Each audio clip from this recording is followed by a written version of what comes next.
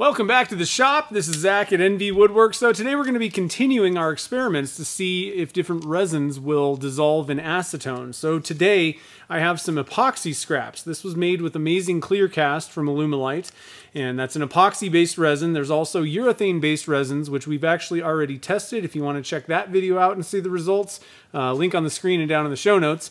And then there's also polyester resin, and so we'll be doing that down the road. But today we're doing epoxy, so I can't wait to see. So I got my jug of acetone here, and I have some epoxy strips. We're gonna just dunk this in acetone, and what I'm gonna do is we're gonna leave it overnight, about 24 hours. I'm gonna come back and see, has it dissolved it? Has it done anything to it? Then I'm gonna leave it for a week if nothing has happened, and come back and check it out. And then if nothing's happened after 7 days, then we're going to leave it in for a month, and we're going to come back and see, will acetone dissolve epoxy?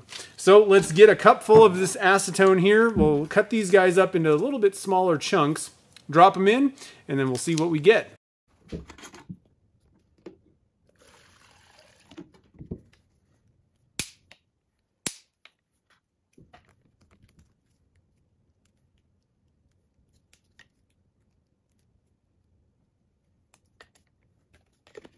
All right, so it's been 24 hours. Let's pull these little strips out and see if there's been any effect from the acetone on the epoxy.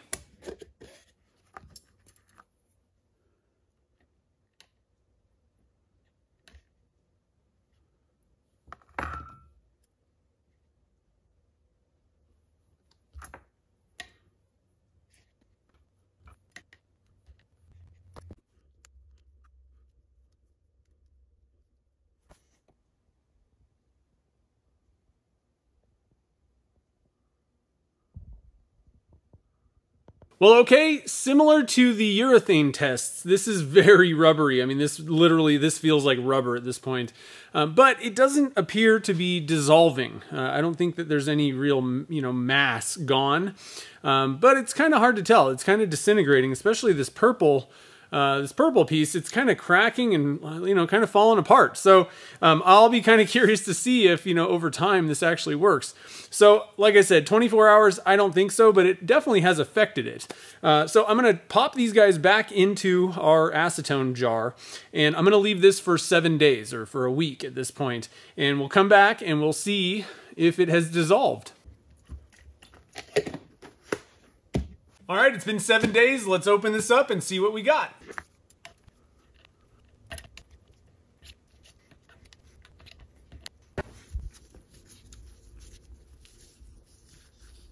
All right, so it definitely hasn't dissolved it. It looks like everything's still intact, but it is super soft still, and it's, just kind of crumbly. It's having an effect on it, let's say, but not dissolving it. So let's put it back under the acetone. We're gonna let it sit for another 3 weeks, so a total of a month. And we'll come back and we'll see if it has actually dissolved this epoxy. So it's been a month. Let's open up the jar and see what the results are.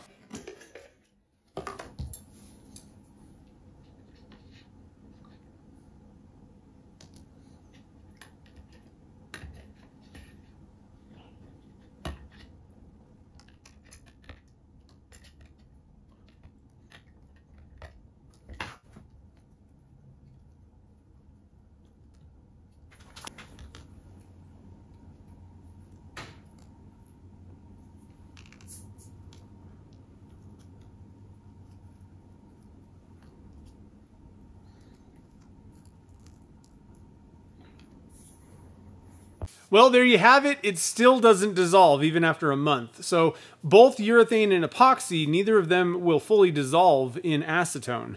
And I think acetone, there's also MEK. That's maybe a little bit harsher chemical, but I think all of these things, none of them are actually going to dissolve the material. However, it does make them, very soft, let's say. It has an effect on it. And so you may be wondering, what's the point of this video? Why are we even doing this testing?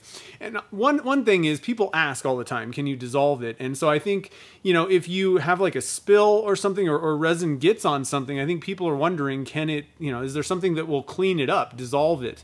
And I think in that case, probably not. depending on what the severity is. However, it does soften it up. And so if you get resin on something, if there's a way that you can kind of submerge that, then you can maybe, you know, scrape it off a little bit easier. And this actually came into play for me not too long ago. So I was making micarta out of the fabric scraps, and I got, you know, resin all over the clamps. And it wasn't that big of a deal. They still worked and everything, but there was some resin, you know, kind of trapped on the inside of some of the parts of the clamp. And so what I did was just submerge it. And again, it didn't dissolve, and it was epoxy in that case. It didn't dissolve it completely. However, it did soften things up, and I was able to clean up the clamps a little bit better. And so just kind of get that off so they worked perfectly again.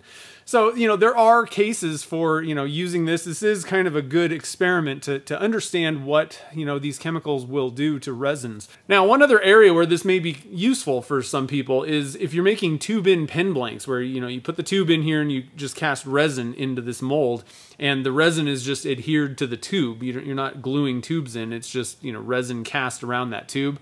If there's a problem and you want to get your tube back out, you may be able to just submerge that blank in acetone, and it may allow that tube to come out a little bit easier. So again, it's not going to totally dissolve the material, but it may soften it up and make things easier for cleanup, or, you know, weird use cases where you need to get that resin kind of off of something else. So hopefully you guys found this video helpful a little bit, or at least interesting.